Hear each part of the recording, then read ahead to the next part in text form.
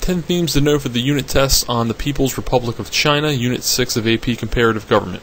First up, geography, the Constitution, and the reign of Chairman Mao. For geography, you need to understand that China is the fourth largest country in the world after Russia, Canada, and the U.S. It contains 22 provinces and 5 autonomous regions. The Chinese nationalists were pushed off to the island of Taiwan when they were defeated by Mao's guerrilla soldiers. Taiwan has remained a separate governing body from the PRC to this day. Hong Kong is also a very important city economically for China, but it has flirted with the idea of becoming its own sovereign city in recent decades. The Constitution of China actually has 2 constitutions, one that organizes the Communist Party and another that actually organizes the state itself. China is designed to be a very unitary state in its constitutional structure, meaning it's very centralized, and its current constitution was ratified in the year 1982. Under the reign of their most historical and prominent leader, Chairman Mao Zedong, who came to power in 1949, Mao instituted communism through his own beliefs, particularly initially taking it from the Soviet model. He collectivized agriculture, set national production goals, and restricted private ownership of land. His Great Leap Forward and Cultural Revolution are 2 of the most significant and historical examples of attempts in which Mao tried to reform the country in his own communist vision. Still widely respected and revered to this day, Chairman Mao's reign did have several major accomplishments, but also several major failures. Under his leadership, he was given credit for driving out the Chinese nationalists and the Japanese, which is a great sense of deep nationalism that runs through the Chinese people to this day. He also created the Iron Rice Bowl, which guaranteed full employment for all Chinese citizens and a wide range of social benefits. And he oversaw the country's complete overturn from a very rural country to a much more urbanized country through rapid industrialization.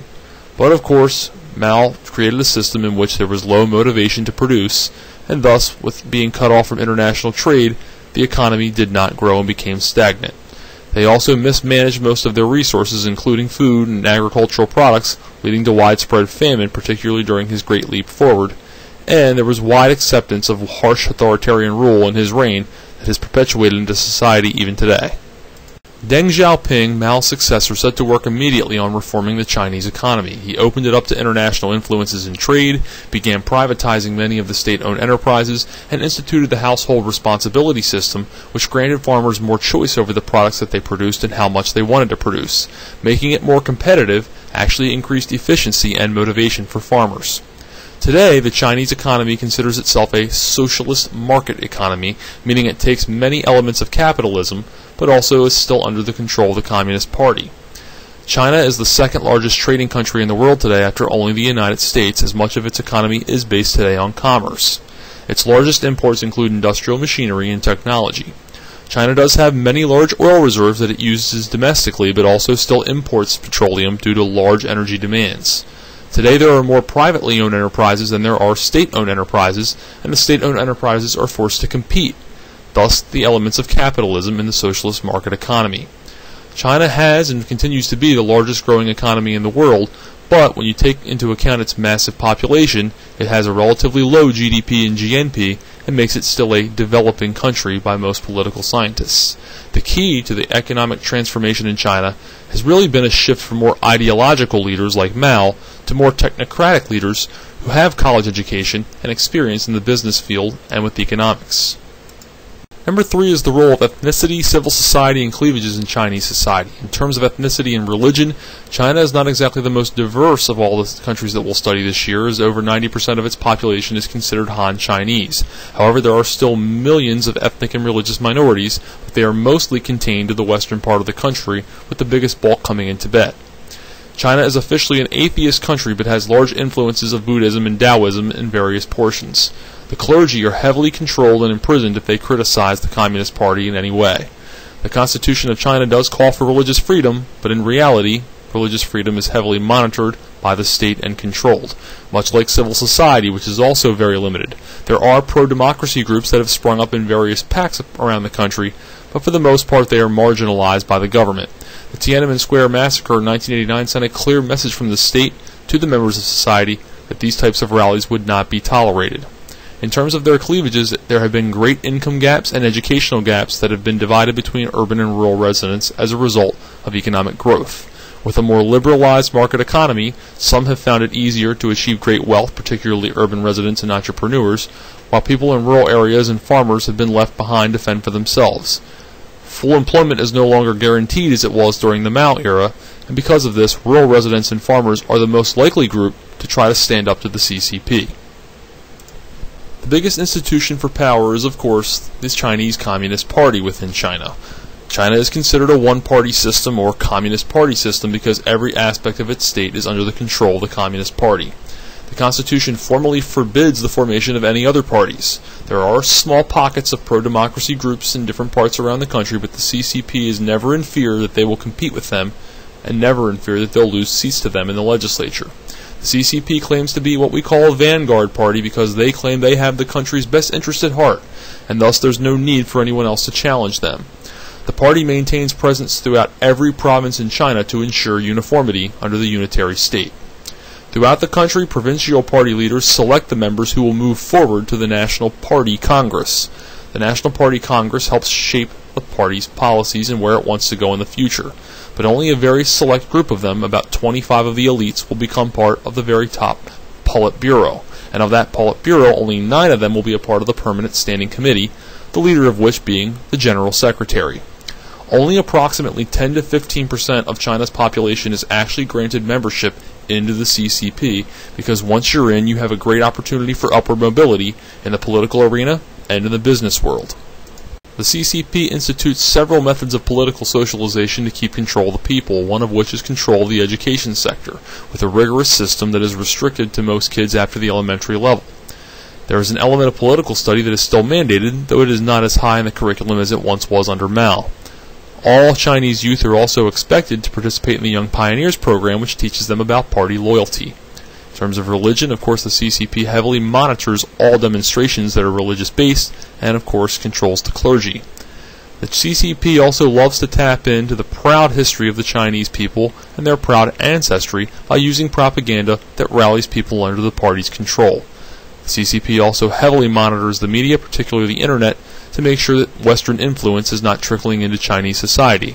They do much of the same by having strict publishing guidelines when it comes to Chinese literature. It is no secret to anybody that China is the most populated country in the world, with a population that is just shy of 1.4 billion. Nearly 20% of the world's population is located within China. China has today what we call a floating population, as there's been a gradual movement from the rural areas to the more urban areas in order to find work. To help control this massive population, several decades ago the government instituted the one-child policy. It has been effective at slowing down population growth compared to several other nations, and it has made it easier for families to feed their children with less calls for famine. However, it has also led to a great gender imbalance, which has led to many unmarried males and a dangerous environment in some parts of the country for females who could be kidnapped and sold off as brides.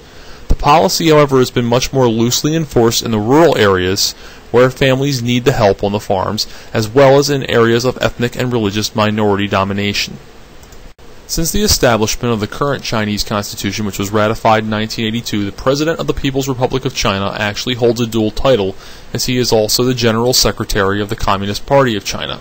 The Chinese President serves a 5-year term and is limited to 2 consecutive terms. He is informally selected by the legislature, but really gains access to his office by the virtue of the fact that he was chosen by his party to be the General Secretary. Some of his powers include crafting policy, signing treaties, serving as the Commander-in-Chief of the People's Liberation Army, and crafting a budget, as well as using his power of decree. The Vice President position is a guaranteed ticket to the presidency, as several modern leaders like Hu Jintao and the current President, Xi Jinping, were Vice Presidents prior to becoming the presidency. It has created a very predictable transition method, as we always know in advance who the next leader will be. The Premier works underneath of the President and oversees the activities of the Cabinet, also known as the State Council. The bureaucracy in China is very large and is used to enforce policies in a way that the CCP sees fit. All members of the bureaucracy and all government workers at all levels are referred to as cadres. Cadres are also bound to a 2-term limit, and there have been efforts in recent decades to try to professionalize them more and make them more technocratic. However, the system nomenclature, which was deep ingrained in the Soviet system and carried over into the Mao era, is still in place in many areas in which party loyalty is helping several members earn jobs as cadres. The lawmaking body of China, or the legislature, known as the National People's Congress, not to be confused with the National Party Congress, organized within the CCP, is the first unicameral legislature that we've discussed this year, thus meaning it only has one chamber. It consists of over 2,000 legislators who are elected from the provincial congresses, but these legislators are not year-round legislators. Only a small fragment of them will join the standing committee, which will actually hold year-round policy-making functions. They are still widely considered to be a rubber-stamp legislature that simply votes the way that the executive tells them to vote. Votes are never in question on almost any policy that is initiated within the state. Elections are extremely non-competitive, and almost all of them are indirect except for the elections that occur in villages and small towns. Villages and small towns are given this discretion only because they want to try to avoid some of the corruption that is much more easily to occur at the local level. There is also a major lack of political transparency in China. The candidates are secretly picked by the CCP. The media portrays these candidates only as the CCP wants or endorses.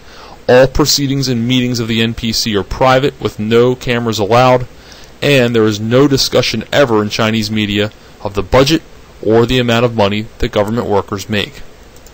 Number 9 is about the Chinese legal system and Chinese military. The legal system in China is code-based, and there is an over 90% conviction rate, as cases are never in doubt from the beginning to end. All judiciary appointments have to be approved by the CCP, and China uses capital punishment more than any country in the world. The Supreme People's Court, the highest federal court of China, is restricted from having the power of judicial review, and thus cannot get in the way of any decisions made by the executive or the NPC. The Chinese military is particularly looked at through the lens of the People's Liberation Army. It is considered a major source of strength for the country and regarded as one of the world's best trained militaries. It has universal conscription of both men and women. However, it has never needed to use the draft because of its massive population and the prestige and honor that comes with serving in the PLA. There is a 2-year mandated service requirement for all Chinese when they turn 18. Finally, the contemporary challenges that China faces moving forward in the 21st century, and probably their biggest question is, how long can the CCP continue to shield its people from the democratic wave that has been undertaken throughout the world, as they are now one of very few communist states left in the world, as most move from authoritarianism to democracy in some form. With lack of competition and lack of transparency, that will be the ultimate question. There's also immense poverty, particularly in the vast rural areas of the country, that will have to be dealt with. Their relationship with regions like Tibet, Taiwan, and Hong Kong will also spell what the future of China will be like. The PRC has stated that it would love to reunify with each of these regions. Also, increased health concerns have come about with epidemics such as SARS and the HIV/AIDS virus. Another major question moving forward for the Chinese government will be, how do they deal with the environmental degradation that's been caused from the liberalization of their economy. Very poor air and poor water quality, along with the loss of natural habitat, has occurred for several reasons: the deregulation of many of the industries, the increased presence of automobiles, and the increased amount of consumption that comes with a more market-driven economy. In the CCP, there has been great division, and 2 factions have formed because of this: the elitists who say grow the economy at any cost necessary, and the populists who want to pay attention to the effects of the growth on the environment. The populists have attempted in recent years to try to reform some of this to address the environmental issues, although not with great success. They have attempted temporary shutdowns of some of the worst factory offenders, and they've attempted to put some limits on vehicle emissions. But of course, China still has a long way to go in this arena. For the free response portion of the exam, one question will dip into the Chinese economy and the effect on the environment. Another will look at the issue of political transparency and how it applies to China. And finally, you'll want to be familiar with some of the characteristics that make a country either a part of the developed world or a part of the developing world.